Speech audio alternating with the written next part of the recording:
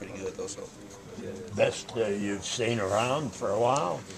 he's probably one of the best post players I've played against. Yeah. How much was their defense responsible? And Sprained wrist I'm not sure.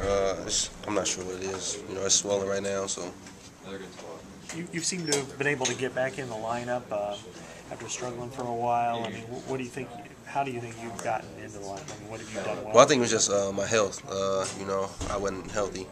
With my wrist, like I said, it was bothering me, and I don't think McCaffrey thought I was ready to go out and play. So I guess I've been practicing. It's been doing better. It's been healing. You know, so I've been going harder. And now, no opportunity came, so I'm trying to take advantage of it. and Michigan State midweek.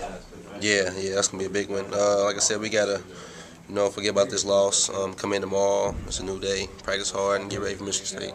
So. Is it possible this team plays better on the road than at home? I don't know if that's the case. Like I said, tonight was just an off night, but I mean, like I said, we have been playing good on the road though, so we'll see what happens. How is your wrist? It's still sore right now. How would you explain just going up against a guy like Jared Sullinger?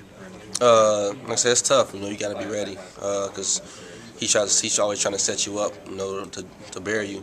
So you got to just keep an eye on him, watching. But like I said, he's a tough guard, but you guys got to play.